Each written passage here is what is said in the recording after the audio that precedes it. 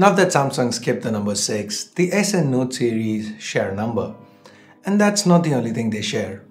So the S7 Edge and the Galaxy Note 7. If you're in the market for a top-of-the-line smartphone from Samsung, these would be your choices. So, given that they share a lot in common, in this video, let's take a look at what the differences are and what you should probably pick. But before we get to that, if this is your first time here or in case you've forgotten, note it down. My name's Ash, this is C4E Tech, and let's get started.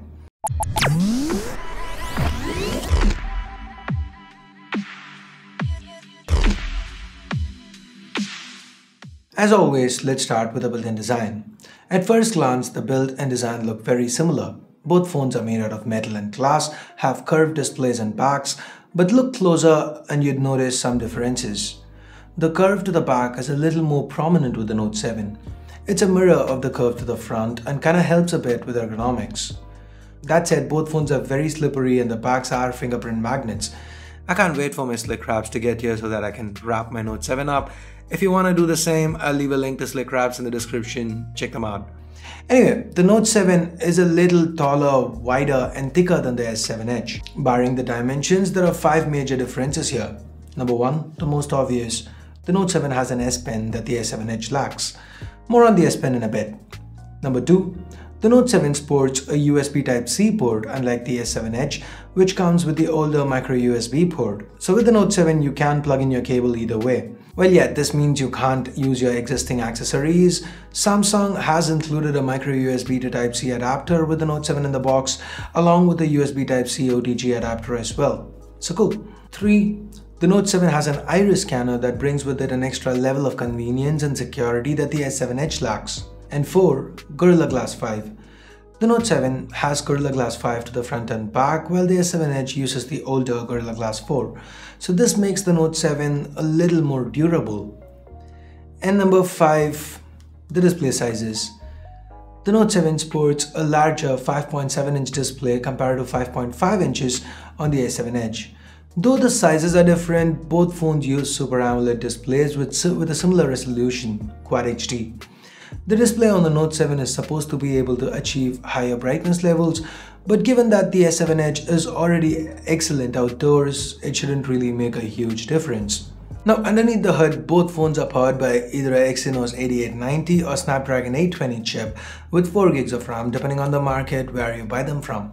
I mean, Samsung is selling a 6 gig RAM variant in China for the Note 7, but we're not taking that into consideration since that's not an option for most people watching this video.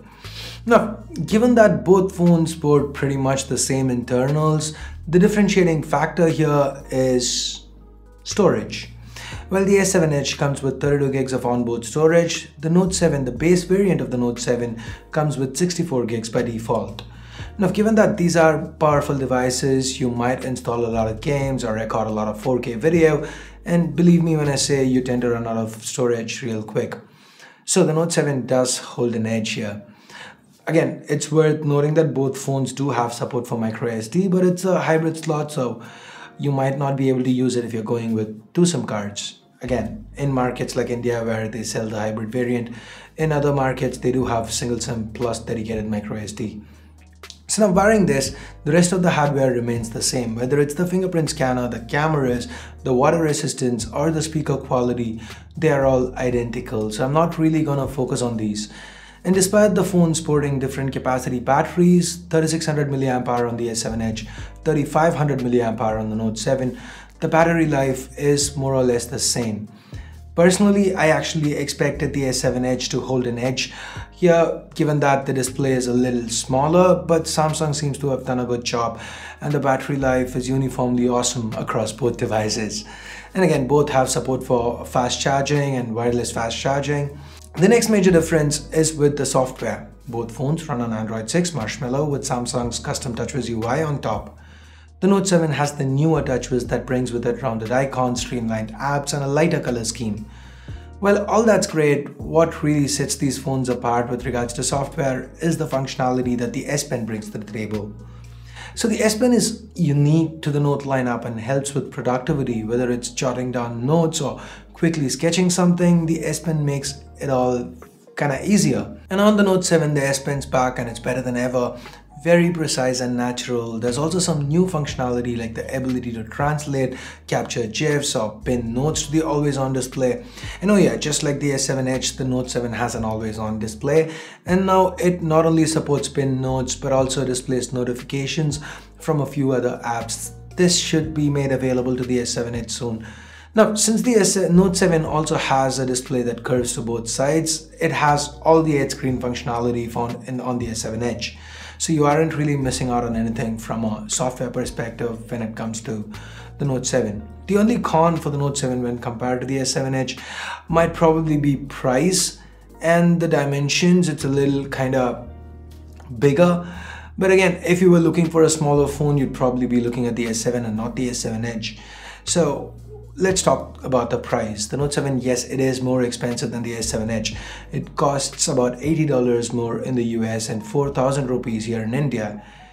But for that price, you get the newer TouchWiz, an S Pen, an iris scanner, a USB Type-C port, Gorilla Glass 5, a marginally updated built-in display with double the storage. And that's the key there. Let's just take double the storage.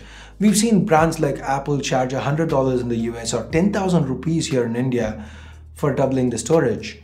And with the Note 7, you're not just getting double the storage, you're getting a lot more when compared to the S7 Edge. So, well, Samsung's overall pricing choices with regards to where the S7 Edge is priced at, well, that is debatable. I honestly believe if you are looking to pick between these two devices, the Note 7 is the way to go. That's just how I see it. Do you agree with what I've had to say in this video? Let me know in the comments below. And if you do want to pick either of these phones up, I'll leave direct links in the description. Use them if you want to help the channel out. So I guess that's it for this video. You know what to do if you liked it, if you disliked it. And for more videos like this, hit that subscribe button down below if you haven't already. So thanks a lot for watching. Till next time, this is Ash here from C4E Tech signing off. You guys have a great day. Bye bye now.